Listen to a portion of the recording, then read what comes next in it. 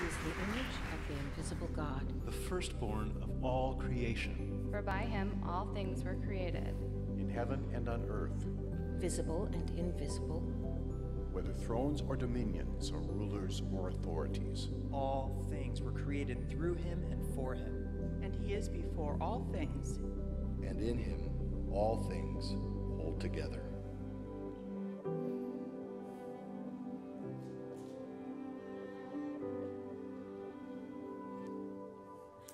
Let me just add my thanks to Leah. We miss having you here. That was fantastic. I was mesmerized watching your fingers fly across the keys. God's given you a great gift, and thanks for sharing that gift with us. Let's pray and ask God to speak to us through his word. Father God, now as we come to the end of this series in Colossians, this remarkable ancient letter, which not only reveals Paul's heart for that church, but your heart for us, your church today, we ask you to speak to us. We ask this in the name of Jesus, who is the living word made flesh. Amen. We're in the final week of our series on Colossians called All Things, where you heard the verse in the little video there. It's our scripture memory verse for the series. Hopefully you've been working at that. I won't make you do it publicly here. But Colossians 1:15-17, Jesus is the image of the invisible God, the firstborn of all creation. All things are created through him, whether thrones or dominions or rulers or authorities. Perhaps you've memorized that or been listening to it, letting that get into your heart. And Paul's talking to this church who he's never visited. He's only heard about them through a man named Epaphras, who likely Paul had led to Christ, and Epaphras apparently is from Colossae and has planted that church and is telling Paul about these Christians, this house church. And Colossae is a small, out-of-the-way city. It's not as important as Laodicea, which is just down the road, a bigger, more economically vibrant city. But Paul writes to them, this church he's never visited. And the central message of his letter is everything hinges on Jesus. All things. In your life, in this world, in the church, it all comes down to being crystal clear and laser focused on who Jesus is. And everything flows out of that. And Paul goes on to talk about how you live in your family, how you live in the world, how you understand your place, your identity, what the gospel story is. All of it hinges on the identity and power and supremacy of Christ. So we're going to now wrap this up in chapter 4. And as we come to chapter 4, I was thinking about an illustration. Paul, as he does in many places, sort of has some summary statements and some final instructions. And I think you can tell a lot about a person by the way that they pack for a trip. Do you think that's true? People are different when it comes to this. My wife and I are different when it comes to packing for a trip. How many of you are, when you pack for a trip, it's a multiple day process? Anybody? I mean, you think about it, you've got lists, you lay it out, you pack, and then repack, and unpack, and repack, and double check, and triple check, and check it off the list and go through that. Anybody like that? Okay, how many of you do it the proper way, and you just throw stuff in the bag the night before? Okay?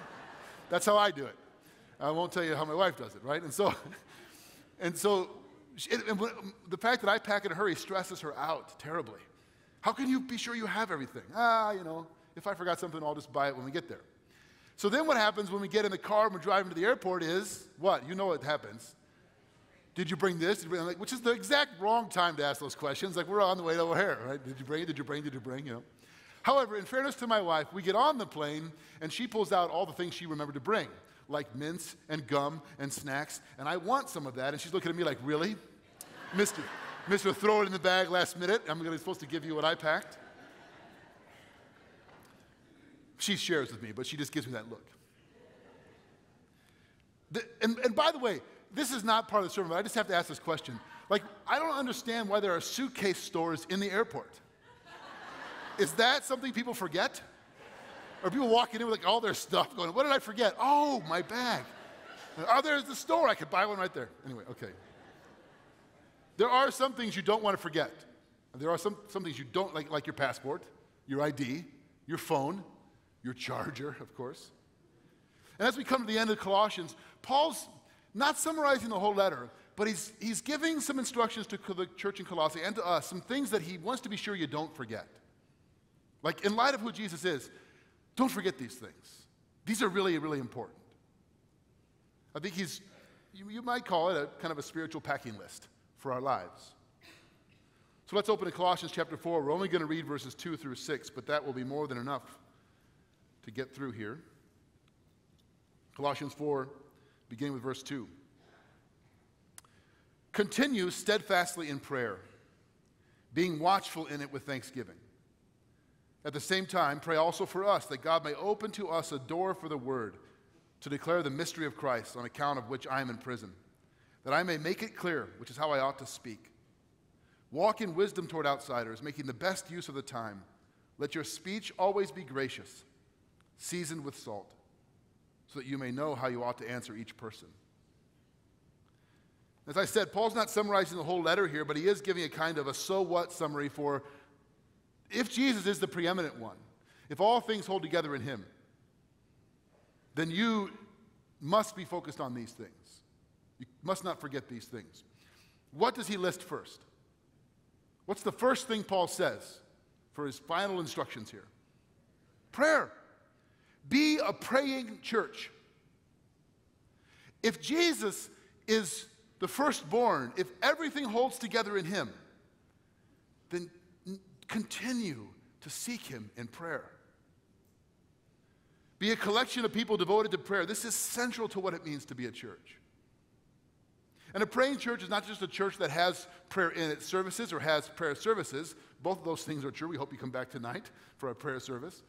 But a praying church is praying people gathered together. That you and me, that we're devoted to prayer. That we continue steadfastly in prayer, individually and collectively. Now, I pray regularly, but I think God has some work to do in my heart in prayer. I think I have growing to do in prayer. How many of you would say, no, I'm pretty much perfect in prayer? Anybody?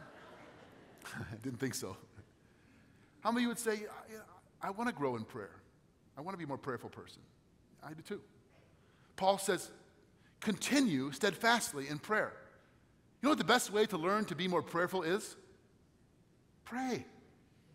Pray. Well, I don't know the right words. I'm not sure. God's not grading your grammar. He's not evaluating your theology. Just pray. Speak to your Father, who's always speaking to you. Paul says, in light of all of this, be a praying church. Continue steadfastly in prayer. Not pray when you feel like it, not pray when the mood strikes you, not pray occasionally, but pray continually, steadfastly. Some of you will know 1 Thessalonians 5:17, where Paul says, pray without ceasing. When I was a kid, I thought that meant, like, that's dangerous. If your eyes are closed, walking around praying without ceasing, you're going to bump into stuff. Because I thought prayer had to be like this all the time, right? What are you walking on your knees? How do you pray without ceasing? The word in Greek doesn't mean like you never ever stop. It means a continual returning to prayer, a continual recurrence of. Years ago, Pastor Brian and Pastor Bruce and I and a couple others, we would take in the late summer, early fall, a retreat to pray and to plan for the ministry year ahead. And usually we'd go up to like Lake Geneva at some resort, or we'd stay somewhere overnight, and we'd have some time together. We'd spend our days in planning and prayer.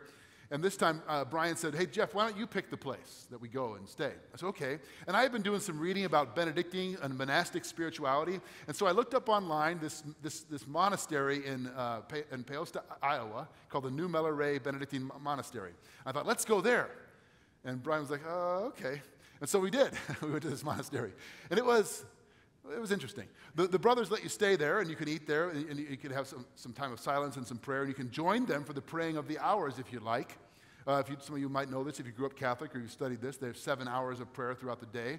One of them is at 2 a.m. called Matins or Vigil. And I was trying to convince Pastor Brian and Pastor Bruce to join me for Vigil, prayer at 2 a.m. Pastor Bruce didn't want to do that. But Brian did, and so we joined the monks here. This is an image of the chancel where they pray, and the brothers would pray, and they just chant psalms and prayers back and forth across at each other. And so we got there at 2 a.m. This is not a picture I took. It's from the internet. But I didn't want to take a picture in the prayer service. I thought that'd be rude. But we got there at 2 a.m., and they were holding vigil over one of the brothers who had passed away. So Pastor Brian and I are there. There's a dead monk in a casket, and these guys praying over him. It was a little creepy, but also powerful. And I talked to one of the brothers the next morning, and he said, well, we believe that our work in the world, our service to the world, is our prayers. The way that we serve the world is praying for it. I think that's powerful. It stayed with me. It marked me. Now, I think there's more that God has for the church than just hiding away and praying. God has a greater mission for us. But sometimes in contemporary evangelicalism, particularly in America, I think we've forgotten that too is part of our mission. That too is part of our work, is to be a praying church, to continue steadfastly in prayer. Prayer is not just the beginning and end of a Christian meeting. It's not the last resort. It's the first response. Paul's very clear about this. As a matter of fact, the book of Colossians begins with prayer. You might remember that. Colossians chapter 1, verse 9. This is Paul's great prayer for the Colossians. We talked about this a few weeks ago. And so from the day we heard, we have not ceased to pray for you, asking that you may be filled with the knowledge of his will in all spiritual wisdom and understanding. We talked about those verses that follow and how that's Paul's great prayer for them and God's prayer for us, and we can pray that for each other. So Paul begins by saying, I've not stopped praying for you, and then he ends the letter by saying, now you don't stop praying. And he also invites them to pray for him, which is remarkable. Think about that. This little out-of-the-way house church in kind of a nothing town. Paul says, pray for me. What must it have felt like to hear the Apostle Paul wants us to pray for him? And there's these two words at the end of verse 2. Be watchful and thankful. Now I get steadfast and continuing, and I get thankfulness in prayer. What does it mean to be watchful in prayer? Does it mean you can pray with your eyes open? What does it mean to be watchful in prayer? Well, yes, by the way, you can. The word literally means to keep awake, to stay alert. What was it Jesus said to his disciples in Gethsemane? Stay here while I go a distance away, and when you stay here, watch and pray. And what did they do? They didn't watch and pray. They fell asleep. But it doesn't just mean physically awake. One time, I've shared this before, my wife and I, when we were first married, would pray at night in bed before we as a kind of a thing to do together, was before we fell asleep. We were praying, and I was laying in bed, and we would go back and forth, pray for the kids, pray for our lives, and it would take turns. And all I remember is that she was praying, and now it was silent. And I'm laying on my back in bed. And I'm not sure, did I fall asleep? And if I did, has it been 2 seconds or 2 minutes? I don't know. And so I went, Lord, and she went, don't even bother. So apparently it had been more than 2 seconds. It doesn't just mean stay physically awake in your prayer. It means stay spiritually awake. Awake to the work of God in the world. Being watchful means paying attention to what's going on in your life, on your street, in your community, in the world. And prayerful. Now, there are watchful people who are watching the news and watching what's going on, but they're not prayerful and thankful. They become cynical and fearful. That's not the posture of the church. You watch the impeachment hearings or election stuff, and you can be watchful, but it can also produce a fear and a cynicism and an angst in you. Paul says, be watchful and thankful because we're prayerful. So we watch what God's doing in the world, and we thank him that he's still on the throne despite how it might look in the moment. We praise him. We just sang it, right? Give thanks for what the Lord has done for us. Paul is saying for us to be watchful, pay attention. Frederick Buechner said we should pray with the Bible in one hand and the daily news in the other. Not just going through the motions. Thankfulness is a major theme of Paul in this letter. He's always telling us to be thankful and do these things with gratitude. And it should be a major theme of our lives. In verse 3, Paul says to the Colossian church, pray for us, for him, and those with him. Specifically, that God may open a door. Let me read verse 3 to you and see if anything strikes you as a little interesting or odd or ironic. Verse 3, at the same time, pray also for us that God may open to us a door for the word to declare the mystery of Christ, on account of which I am in prison. Strike you as interesting? What's Paul's prayer request? Specifically, open a door. What door? Where is Paul when he writes this letter? In prison. But he doesn't pray for this prison door. I think I would. I think if I were Paul, I'd been like, let's start with this door, Lord. How about the cell door? How about open this door for me? Paul doesn't pray that. He says, pray for me and for us that God will open a door for the gospel, which, by the way, is the reason I'm in prison. I've been preaching the gospel, and it ended me up in chains and in jail, but don't worry about my circumstances. Pray for more open doors for the gospel. This is remarkable. and humbling. When I talk to people like Amanda or Serve the World partners that we have around the world or missionaries, and some of you know this, Art and Dorothy Helwig were here a couple of weeks ago and talking with them. Their prayer requests are very seldom for their own circumstances. It's pray that this connection is made with this government official. Pray this relationship goes through. Pray we get this permit. Pray this opportunity happens, because that will give us a chance to reach more people, to serve more people, to preach the gospel. Paul's prayer is not about his circumstances, which are dire at the moment, but about opportunities for the gospel, open doors for the gospel. And he says to the Colossians, pray for me, for us, that God would open more doors, make more connections, give more opportunities for us to share the love of God. That's his mission, and it's ours as well. Now, it's not wrong to pray for your circumstances. It's not wrong to pray for God to get you out of certain situations, or that's not wrong at all. I just think it's interesting that's not Paul's primary prayer request. If I'm honest, I think one of the ways God wants to grow my heart in prayer is that my prayer life is mostly about me and mine. My kids, my wife, my circumstances. And again, that's not wrong. God cares about those things. But I think he wants to enlarge my vision, maybe yours as well, and say, fine, I care about those things, but let me tell you what I'm doing in the world. Be watchful, be thankful that I'm a God who's bigger than your circumstances. There's a lot more going on. And this is what Paul is asking them to pray for. Paul asked them in verse 4 to pray for his clarity in communication of the gospel. This is interesting to me. Pray that I may make it clear, which is how I ought to speak. Paul, the great theologian of the New Testament, the writer of 3/4 of the New Testament, asked the Colossian church that he would be clear. That's interesting, isn't it? Would Paul be unclear? And I was thinking about this for our lives. In what ways are we unclear with the gospel? Well, have you ever shied away from something you know God's word teaches because you're afraid it might offend somebody? I have. I don't want to go there because I know what they'll think. Have you ever, there is good news. God does love and forgive, but there's also a message of repentance. Repent of your sin. When you preach repentance or talk about repentance, most people are not like, oh, I so love that, right? It's got an edge to it. And sometimes we're tempted to maybe just avoid that part or soft sell it, or maybe just leave this part out, or just talk about, God's indiscriminate love. Paul says, help me to make it clear. Not harsh, but clear, as I ought to speak. We have a message. This leads us to being a proclaiming church. Being a prayerful church should lead us to be a proclaiming church. We have a message to share, to proclaim in the world. Paul says, pray for me so that I'm clear about it, so people get it. Our purpose is not just to hide away and pray for the world like the monks, but to be present in it and to proclaim the good news of Jesus Christ in it. Perhaps you've heard this quote: preach the gospel at all times, and if necessary, use words. Anybody heard that before? Anybody know where it comes from?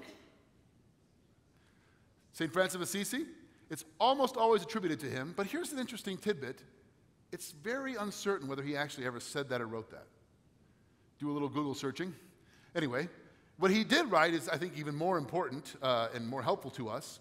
In his rule for the Franciscan monks, he writes, all the friars should preach not just with their words, but with their deeds. It is no use walking anywhere to preach unless our walking is also our preaching. Francis was preaching all the time about the love of God. The problem I have with that quote that's attributed to him, preach the gospel at all times, and if necessary, use words, is that it's always necessary to use words. You cannot preach the gospel without words. You can communicate some things non-verbally, can't you? Husbands and wives that are in here together right now, this morning, you can look at each other and communicate certain things without words, can't you? I can look at my wife, she can look at me, and by a look I can know what she's thinking. But there are some things that even between the closest of human relationships, we have to have words. If I wanted you to know that I really like you, I could give you that indication. If I disapproved of you, right? But what if I wanted you to know to meet me in the parking lot at 12:30 today and follow me in your car to Chili's? How could I do that without words?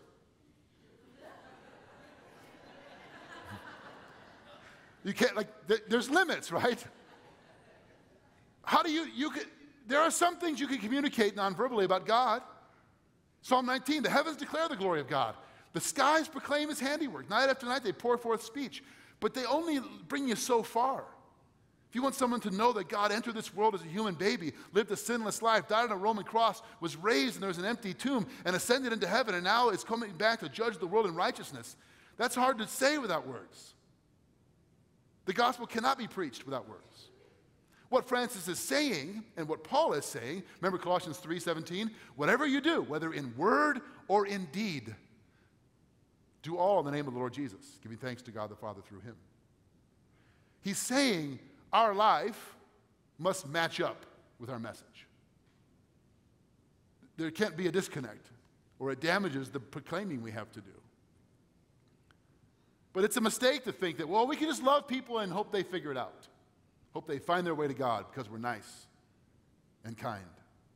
It's not enough. We are to be a proclaiming church.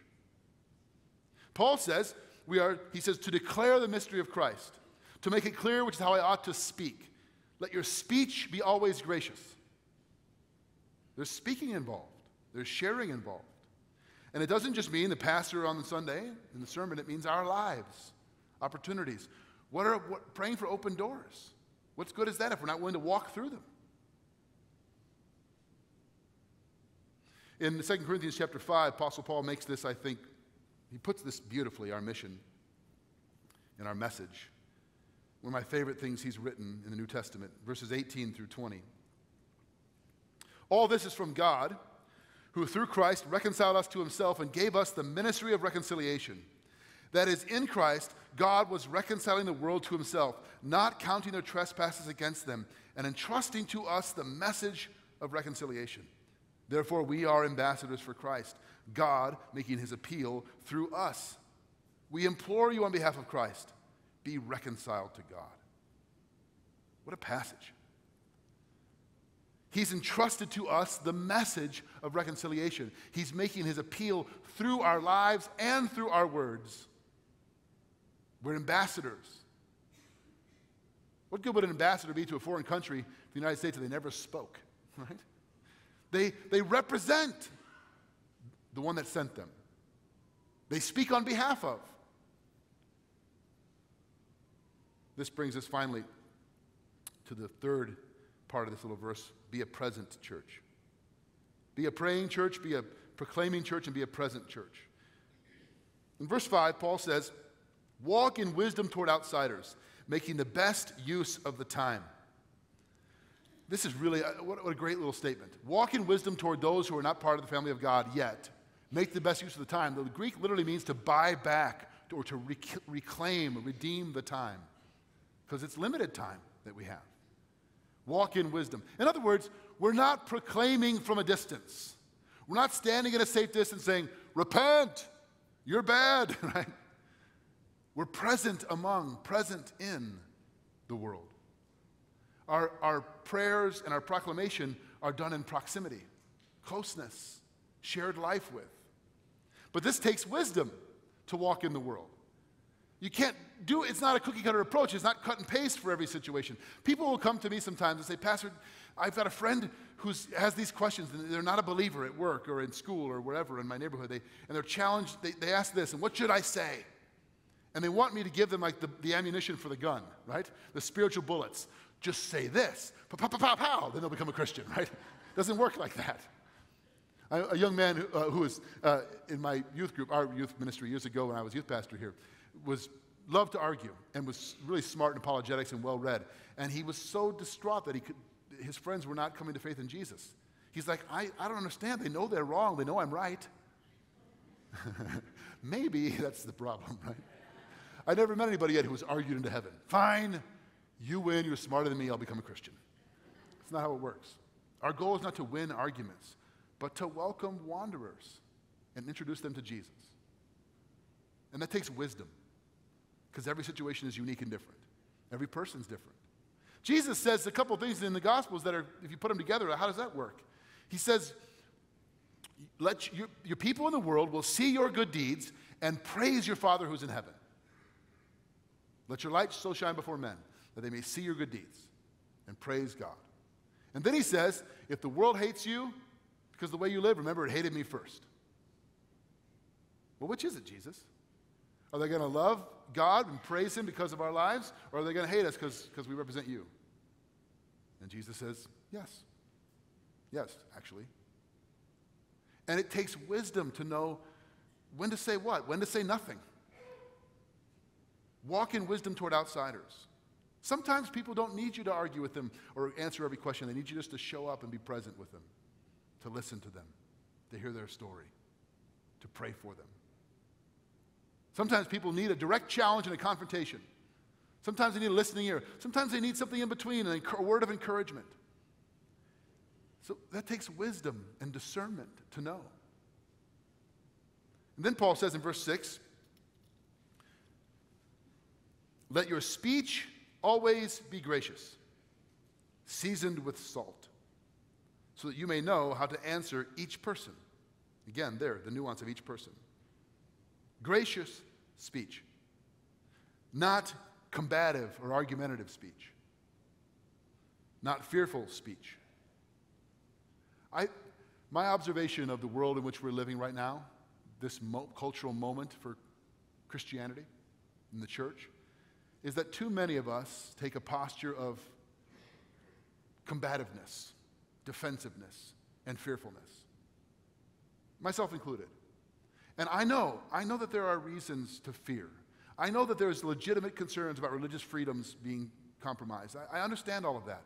But that's not the posture of the church in the world. Do you think it was different for the Colossians?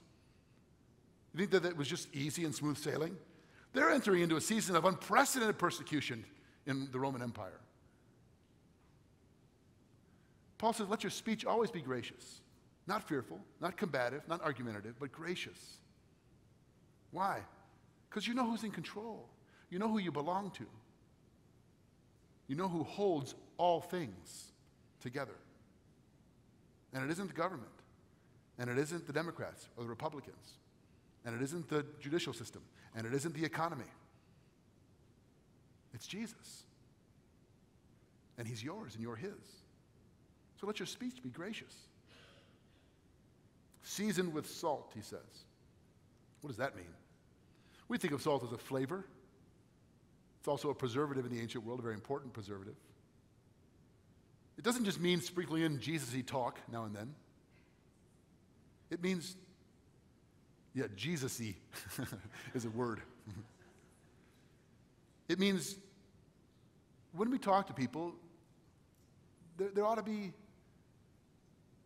some invitation, some grace that makes people, people would say, I don't know if I believe that, but they're so kind, they're so gracious, they're interesting, I want to know more. Not just shooting them down. Ephesians 4:29, Paul says, let no corrupting talk come out of your mouths, but only such as is good for building up, as fits each occasion, that it may give grace to those who hear. So Paul says, be a praying church. Be a proclaiming church that's not afraid to declare the glories of God and the mystery of the gospel. And be a present church. Be present in the world. That gives context to your prayer and your proclamation, because you're right next door to people with them.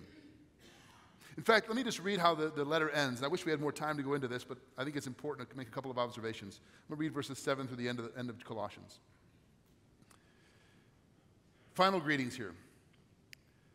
Tychicus, which is fun to say, will tell you all about my activities. He's a beloved brother and faithful minister and fellow servant in the Lord.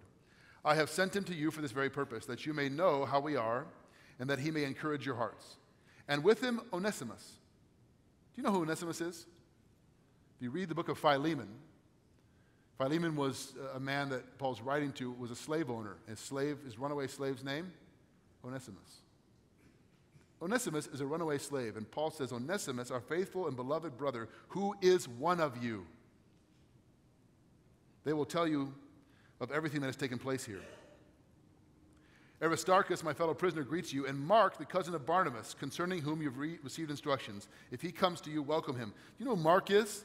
Go read Acts 15. There'll be a man named John Mark listed there. This is Paul and Barnabas split up, had a sharp disagreement, and couldn't work together over this guy. Apparently this Mark, John Mark, at one point early in Paul's ministry, bailed out on a missionary journey. I don't know if he was hungry, it was too hard, there were too many mosquitoes, what the reason was, but he didn't want to go, and he bailed out. And Paul held that against him. And later on, when Barnabas in Acts 15 says, I want to bring Mark, Paul says, no way. You don't bring that guy. He quit on us. He's a quitter. This is my translation, right? I'm bringing him. No, you're not. I'm bringing him. No, you're not. They had this fight. And they split up over it. They didn't go together. Now, here at the end of Paul's life, he's in prison. He's saying, Mark's a beloved brother. Mark's one of us too. You've got a runaway slave and somebody who was a deserter now reconciled back. And he goes on. And Jesus, who is called Justice, these are the only men of the circumcision, meaning Jews, and my fellow workers for the kingdom of God, and they have been a comfort to me. Epaphras, who's one of you, a servant of Christ Jesus, greets you, always struggling on your behalf in his prayers, that you may stand mature and fully assured in the will of God. For I bear him witness that he has worked hard for you and for those in Laodicea and in Hierapolis. Luke, the beloved physician, greets you, as does Demas. Give my greetings to the brothers at Laodicea and to Nympha and the church in her house. Nympha is mentioned as the homeowner and one of the church leaders of the church in Laodicea. Now, Laodicea is the wealthier, bigger, more important city from Colossae, just down the road, a few miles away. Paul says, go greet her as well. You've got a runaway slave, a deserter, and a woman mentioned here by name. Talk about being present means be personally present with real people in real life who have real names. And he goes on. And when this letter has been read among you, have it also read in the church of the Laodiceans. See that also you read the letter from Laodicea. That's really interesting, isn't it? It tells you how the New Testament was spread. These letters. He says, Paul's saying, read this letter out loud in the congregation. And when you do, take it over to Laodicea and have it read there. And by the way, have their letter read in your church. This is what was going on in the first century. You wonder how the New Testament got put together? This is part of the story. They're reading these letters of encouragement to each other, circulating them. Okay, we have to wrap up. And say to Archippus, see that you fulfill the ministry that you have received in the Lord. I, Paul, write this greeting in my own hand. Remember my chains. Grace be with you. To be a present church means that we show up personally with real people, with real stories, who have names, even names that come down to us through the centuries. It's tempting for us to think the needs are so great in the world, what difference can we really make? Paul tells you, you can be present with people, you can proclaim the good news of Jesus to people, you can pray. That's your work. That's our work. Remember we said at the outset of this series that Paul's heart for the Colossians is God's heart for us, his church today. Be a praying church. Let's be a praying church. Let's be a proclaiming church. Joyful but unashamed. Let's be a present church in the world. Let's pray. Father God, thank you for this ancient letter, which is so relevant for us. Thank you for revealing your heart for us as your people in the world. We thank you that you did not stand far off and shout instructions, but you came to be present among us, to demonstrate for us the life that we're meant to live, to pay the penalty for the life we have lived in sin, to liberate us from the consequences by rising from the grave, and to give us hope for all eternity by ascending to heaven and promising to return. God, you placed us here in this time as individuals and as a church family, that we might be prayerful in proclaiming your good news and present in the world. We ask you for your Spirit to help and guide us. We pray this in Jesus' name. Amen.